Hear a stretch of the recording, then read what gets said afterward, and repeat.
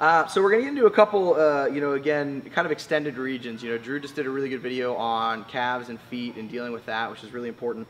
We're going to talk today a little bit about elbows, right? So we get a lot of forearm tightness, a lot of elbow stuff. So one really, really good trick to that, if you guys have access to compression straps, is to actually take care of the elbow from just above to just below and actually wrap the entire area.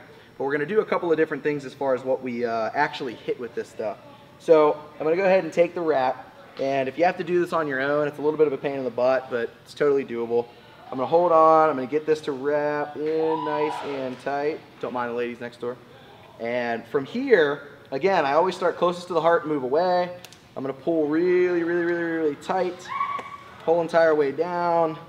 I'm getting from just above the elbow to just below the elbow. Real tight. And once I get about 2 inches just below, I'm going to go ahead and go right back up, same exact thing, pulling nice and tight, keeping everything in. Boop, boop. Oh, fingers caught. From here, once I've got this completely wrapped inside, really, really simple and easy. A lot of people have a tendency to grab onto these and they'll actually flex and move back and forth on their own. And there's nothing absolutely wrong with that, but one of the things that is going to push you a little bit further and actually get things a little bit more relaxed is if you hold on to something or at least place your hand on something and then use your body to actually push and bend. So I'm not flexing to bend my arm, I'm actually leaning into that. And then what I'll do from here is grab on and actually pull away, just using the fingertips to anchor and letting my body and hips pull away from there.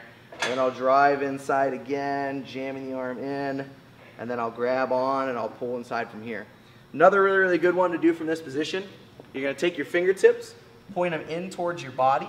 From here, I'm going to drop my chest to the floor, pushing the elbow out, and I'm going to come right back up from here, pushing over and in. This is going to get a nice stretch on the forearm, also detract and pull a little bit off of that elbow, bring yourself right back up. So remember, compression strapping is great, great, great mobility to use when you're actually doing warm-ups, because you're not going to get a terrible kind of tear out of you. But if you got access to them, two really good drills, good ways to take care of some of that elbow pain.